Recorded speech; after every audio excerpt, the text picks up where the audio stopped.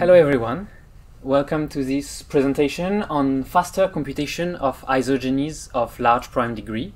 I am Antonin Leroux, and this is joint work with Daniel Bernstein, Luca De Feo and Benjamin Smith. So the first question is, of course, why bother with faster isogenies? Well, isogenies are one of the 6 families that are still in the NIST post-quantum competition. And as you can see here, it is represented by one candidate, an encryption scheme. And while isogenies are not as popular as other solutions, such as lattices, they offer some nice features. And the most important one of them is that the keys are very compact. Of course, this comes with the downside that the encryption is rather slow compared to other solutions. Since then, many more protocols have been introduced, and most of them share this kind of trade-off between the compact keys and quite poor efficiency. And so that is why we want to speed up the computation in isogeny-based crypto. And a small disclaimer, what I'm going to explain today will not impact the NIST competition. But as we are going to see, there are some protocols that will be improved by our paper. So first, let's start with a few definitions. An isogeny is a non-trivial morphism between elliptic curves. And more concretely, if we take a point P defined for some curve E over some field K, a point P who has prime order n, then we can define the isogeny whose kernel is generated by P, and in this case the degree will be n, and we can express it as an algebraic map going from the curve E to another curve, the codomain that we write E quotient G. And this algebraic map is defined with this formula here, and using some polynomials, here G and H, which can be computed from the knowledge of P and the curve E, and whose degrees is approximately n. And in fact, this covers the case of separable cyclic isogenies, and if you don't know what this was mean, it's not really important. But in fact, this is exactly what we need for cryptography. So this is the interesting case for us. So now that we have our definitions, what kind of problem can we tackle? Well, the first one, maybe the most basic one, is the isogeny computation problem. So given a point P, which is a generator of a group of size n, then we want to compute the rational fractions defining the related isogeny. But in fact, we are not very interested in this problem. We'd rather solve the isogeny evaluation problem, which is given a generator P and some other point Q. The goal is to find the codomain E quotient G and the image point phi of Q. And this is quite fortunate because this problem allows more room for improvements. So maybe a concrete example with Montgomery elliptic curves, which is a model of curve that is often used in cryptography. So Montgomery curve is defined by this equation here, who depend on some coefficient a, and then we can compute the cyclic isogeny of odd prime degree n with kernel generated by some point p, using this rational fraction here. And we see that it involves the x-coordinate of the scalar multiple of our generator P. So then we can compute the coefficient of the codomain E quotient G from the knowledge of the coefficient A and the x-coordinate of the scalar multiple of P. And I think this formula already gives the intuition of this, but in fact all the computations can basically be reduced to evaluations on several values of these kernel polynomials, here H, whose roots are the x-coordinates of the scalar multiple of the generator P. And yeah, so evaluation of these polynomials and also some related polynomials, such as its derivative or such. And so, well, this first remark gives quite naive algorithm to solve our isogeny evaluation problem, which is by computing naively the different evaluations of our polynomial. And so this gives a linear complexity in n. And I just want to say that all the complexities in this talk are expressed in terms of arithmetic operations over the field K. And as such, what I'm going to say is true for any field. But of course, in practice, we are going to use it for finite fields. And so, is it fast? Well, as you can see, it's linear basically in the size of the problem. So, we can answer that it's quite fast already. And of course, this has allowed to produce some quite efficient schemes based on isogenies. But to the question, is it optimal? Well, of course, the answer is no. Otherwise, I wouldn't be here today. And so, in fact, this method to compute isogenies dates back to Jacques Velu and his seminal paper of 1971, where he first gave these expression using polynomials. And basically, the approach for solving these evaluations and computations problem has mostly remained the same for the last 50 years. And of course, this is until today. So let's take a closer look at the problem at hand, which is this problem of evaluating the kernel polynomial here. And the question is, well, what kind of complexity can we get to solve this problem? And I think a good way of getting the intuition of this is to look at examples, a couple of examples that we have from the literature. And the first one is the factorial example, where we take the polynomial whose roots are the n first integers. And in fact, this problem has been studied by Strassen in '76, and he built from the work of Pollard to make the deterministic integer factorization algorithm. And for that, he gave a way to compute this more efficiently than the naive method. And the idea is to use this kind of decomposition of our polynomial h into this baby step, giant step fashion. And so for this example, I'm assuming that n is equal to s squared, which is of course in contradiction with what I said earlier, that I want to look at prime n, but this is just for the sake of simplicity, and this method can be adapted easily to any kind of n without changing the asymptotic complexity. And so the idea is to look at these baby step, giant step decompositions with these indices I and j, and then we'll be able to compute the value h of alpha using resultants. So, okay, so our idea is to use these two baby step and giant step polynomials here, whose degree is s. And then the nice properties... Sorry, but how the use of resultant makes it faster? It's a bit unclear to me. It's not that easy to compute resultants, so is it really faster than... Why is it faster than the naive method? Well, I'm going to explain the complexity just now. So yeah, and then the nice properties of resultant is that the result is correct. If you compute the resultant of b and j, it gives h of alpha.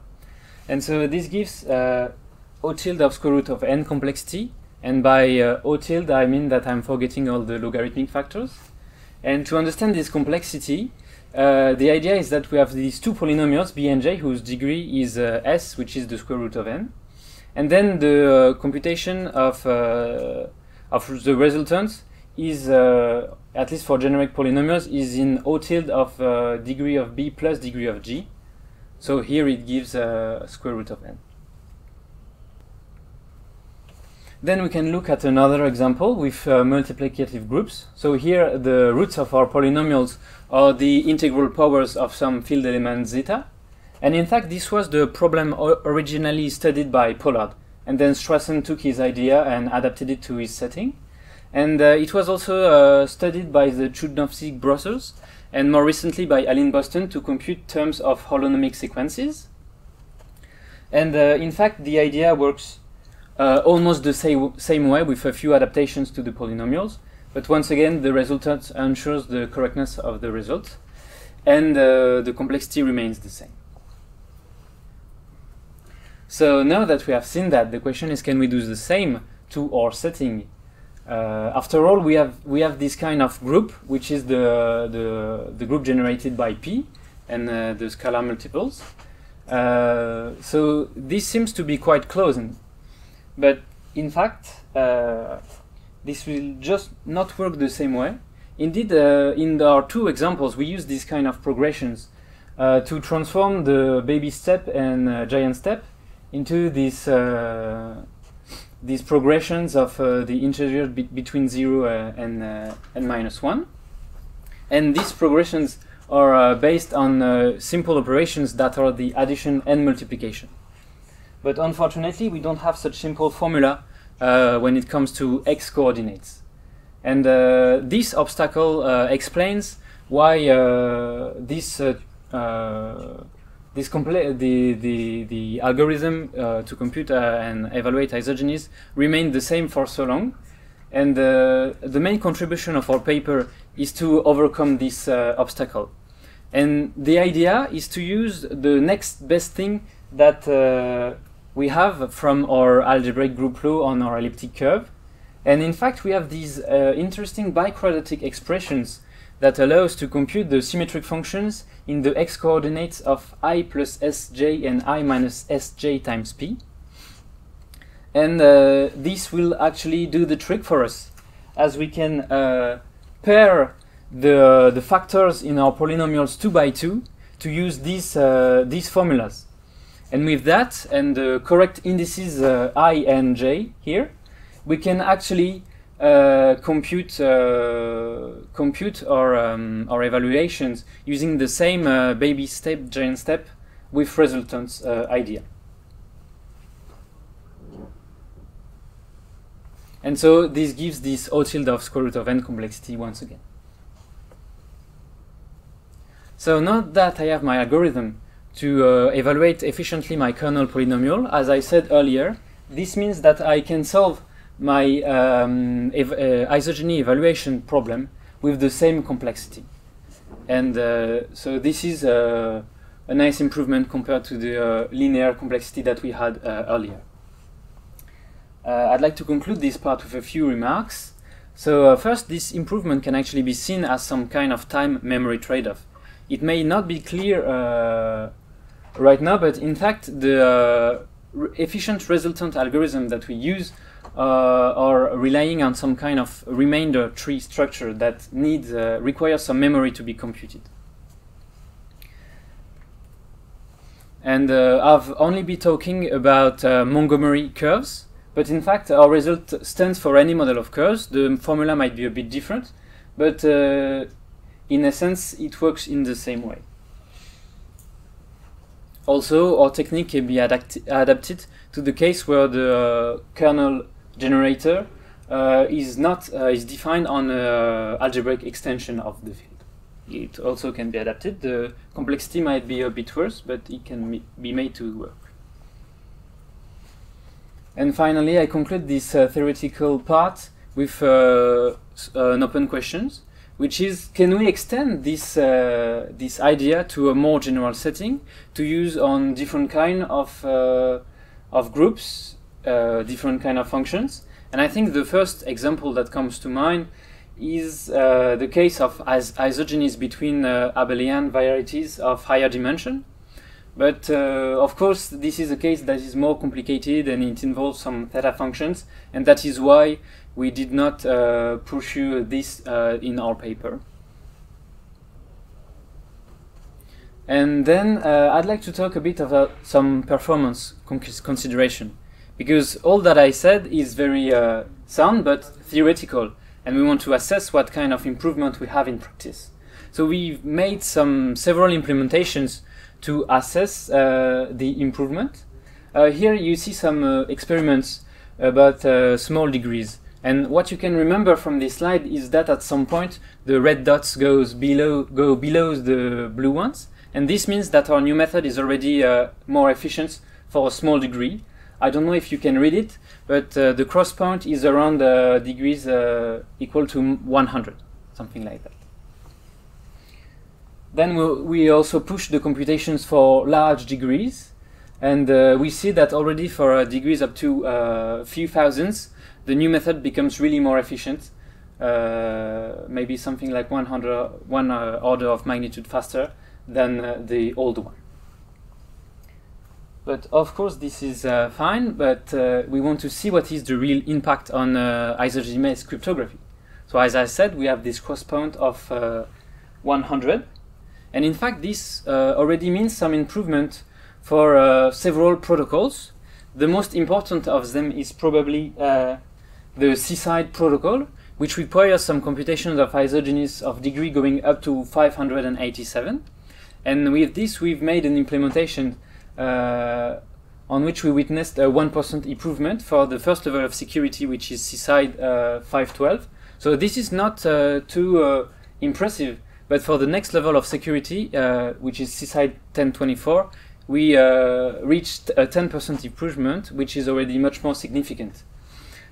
More impressive example is definitely the protocol B-side of Craig Costello, which can be seen as an adaptation of the SIDH protocol. And for this protocol we need computation of n going up in the millions. And for this we actually proposed the first secure implementation of this protocol, and the new method allowed to go from minutes to seconds for key exchange. So here the improvement is quite nice. Oh, sorry, just missed one.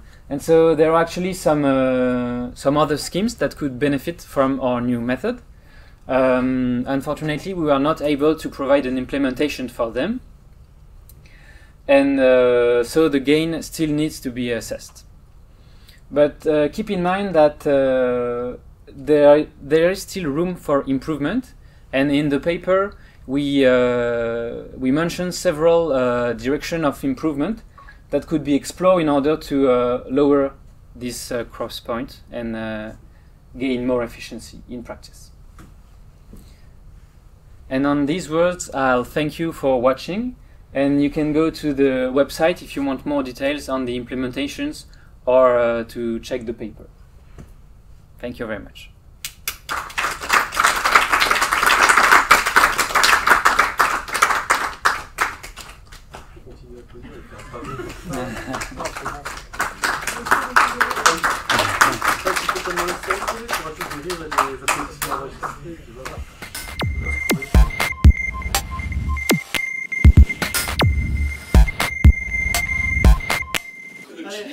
Allez.